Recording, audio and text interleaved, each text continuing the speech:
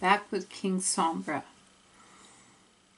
I can't believe you managed to steal Discord's throne, said King Sombra upon gazing upon the sight of one of the most dangerous magic artifacts in existence. Too bad there's not enough room for only enough room for one. Then again, I don't like to share. I'll get rid of the bugmare once she's outlived her usefulness. It wasn't easy. That annoying shade hit it well, but thanks to working with some multiverse pirates to finally get it, said the Queen of the Shadowy Web.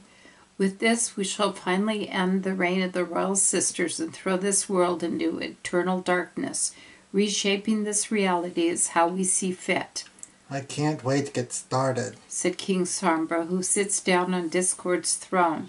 Suddenly a tornado of dark energy appears around him, enveloping the throne and him in a purple aura that rises out of the Arachne fortress and high in the sky. Get ready, Equestria.